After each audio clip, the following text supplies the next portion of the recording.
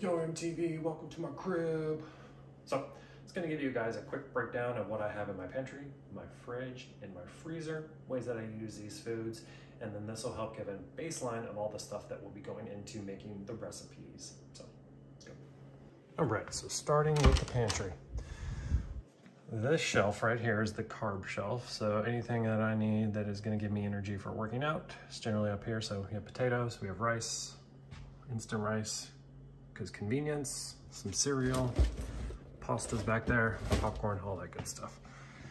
Now the best thing you can do is learn how to use condiments and spices to make everything a little bit more versatile. So most of this stuff's gonna be no sugar added, or at least lower calorie or lower fat. That's just because I don't need a lot of calories. I normally eat a lot. So I like spicy things, so Valentina, this is sriracha, some chili powder or chili sauce, tacos, sugar-free ketchup, tomato basil sauce. There's some honey mustard spicy back there, some seedless black cherry preserves, Jello, because I don't know, you never know. I like to have all these turkeys and canned things for just in case. So the backside, maybe I'll run out of protein, maybe I won't. So having that in there, so Hormel chili is pretty good. If you look at the back here, 3 grams of fat, 23 grams of protein, 16 carbs, 2 servings, so easily gets you 46 grams of protein if you eat the whole thing. There's a lot of sodium. Anything that's canned, rule of thumb, is gonna have tons of extra sodium if it wasn't canned. So that's a preservative, keeps it good, makes it last for 15 years, and you can keep it in your bomb shelter. Picante sauce, black beans, just the basic heritage of growing up in West Texas, things that are staples. And then you need sugar-free, the G Hues. I wish I was sponsored. I didn't even face these. I apologize.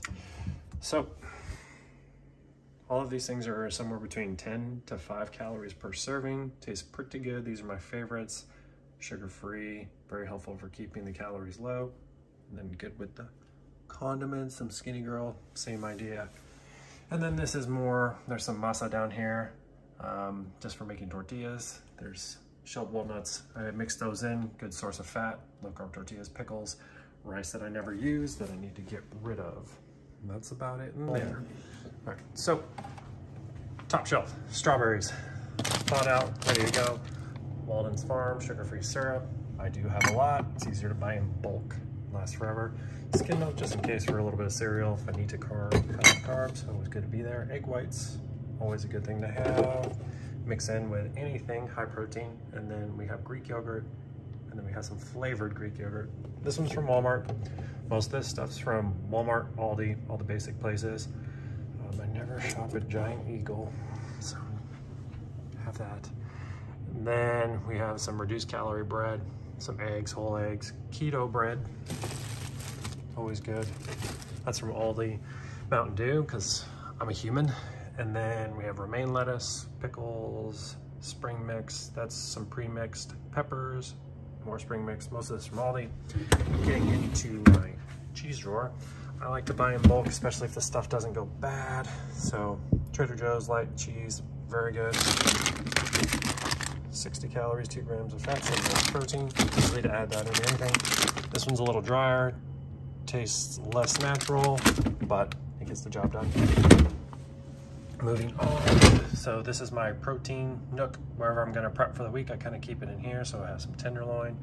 That is pre-portioned chicken breast, so I can just throw that in the air fryer whenever I get home. Pop in the shower, convenient. And some more underneath there. As we pan out, some string cheese, all those condiments prior to, more of those. I do like some Frescas, an energy drink just in case, jalapenos, and Dr. Pepper. So as you can see, I do like sugar-free things. There's nothing that really shows that they're bad for you as long as you can handle them in your gastric intestinal tract. Onto the freezer. The freezer, chicken breasts, frozen, just in case. It's a lot easier to have that stuff, chunk it in the air fryer, have that on the ready. There's some frozen chicken sausage in there just in case as well.